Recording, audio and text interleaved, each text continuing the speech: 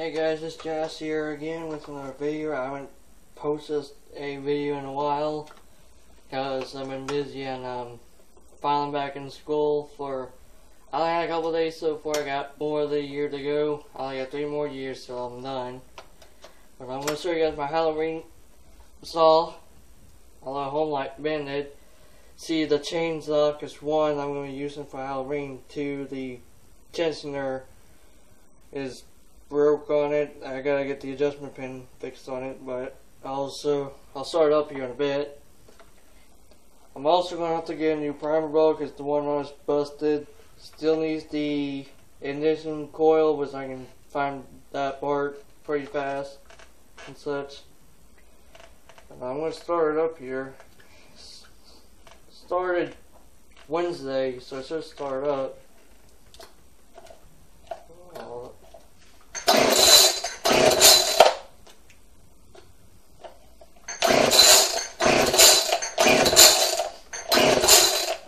Usually takes a while.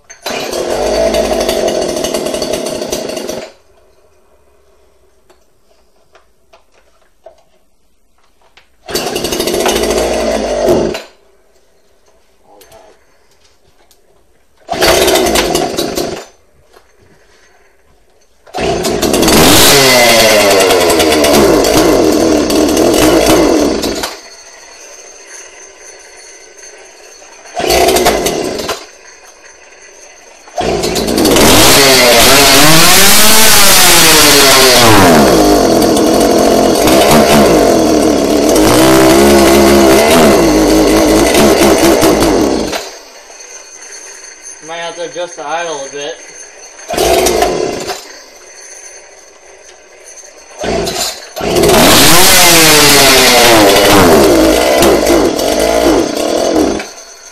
Yeah, I may need the idle turned up a tad bit.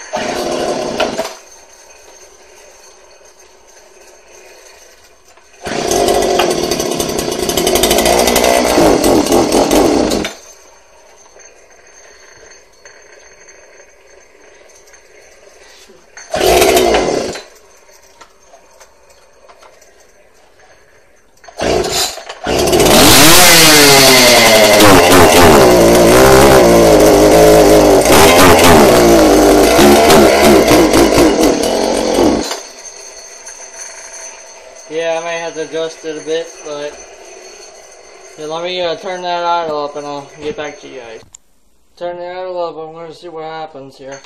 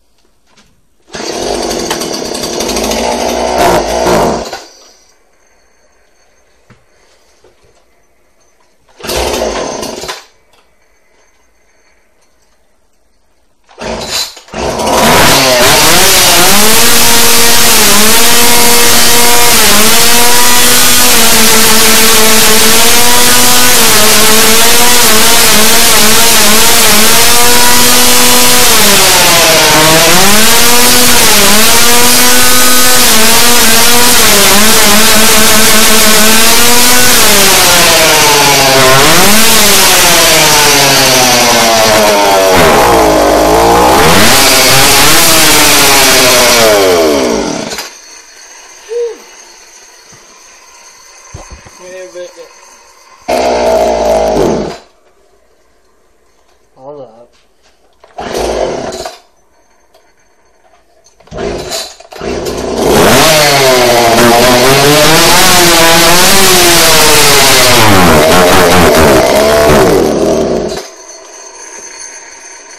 As you guys can saw, it does run. It just probably needs a curb tuning though.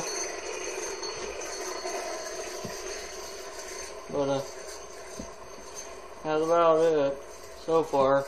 But before I end this video off, I'm gonna let you guys know, give you guys a quick update on my Poland 2900. I shared about it on the Pulling Chainsaw page on Facebook, and I'm going to be setting up a GoFundMe donation pool. I need you guys' help with this, okay? And if I get any crap from this, I'll be taking the donation pool down off the Pulling Chainsaw Facebook page, and on top of that, I'll be leaving the page and never coming back to it. But it's the same with the fiber cutting page, which I'm leaving out and I'm never coming back to that, because all they want to do is just fuss around and stuff, but that's besides the point. Nathaniel Burke on Facebook / Leatherface Slaughters, you see this video, I really need you guys' help, buddy, okay? I'm not playing when I say this, because really the saw's going to cost me $80 or $90 to get it fixed at the shop, because it's an old saw.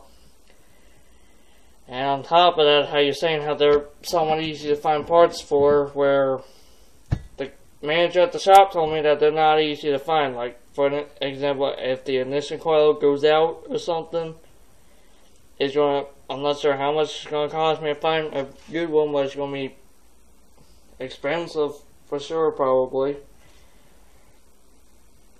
But I love it, so I really need you to see this video. Other than the home light that I just showed up and used for Halloween and such.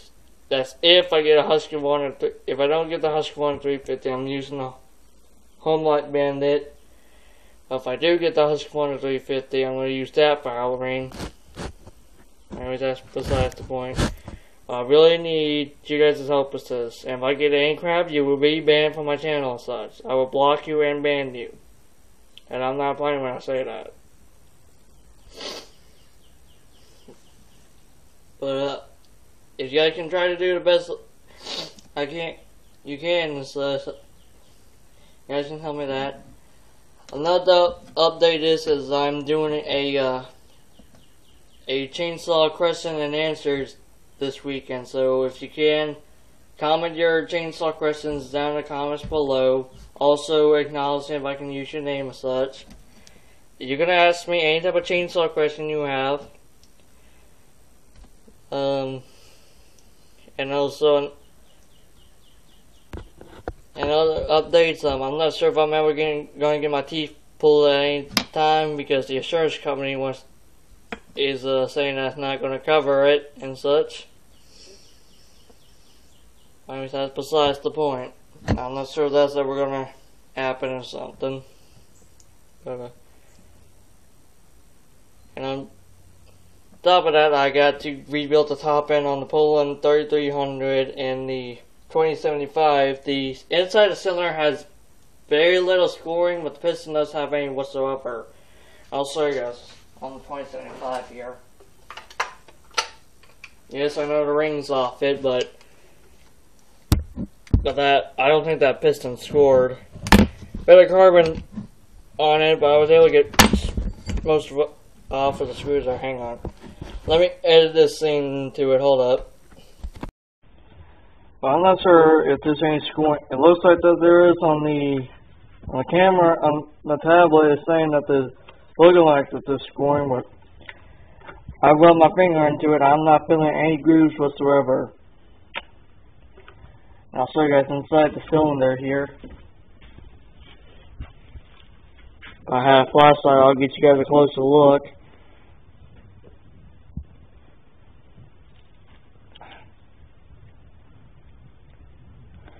There's a little bit of scoring inside there, but it's not too much to damage it.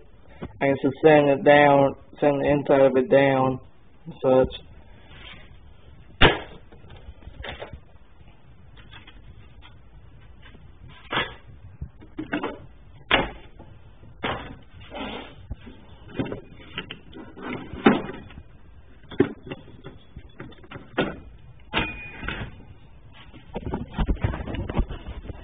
I'll show you guys inside the 3300 exhaust port here.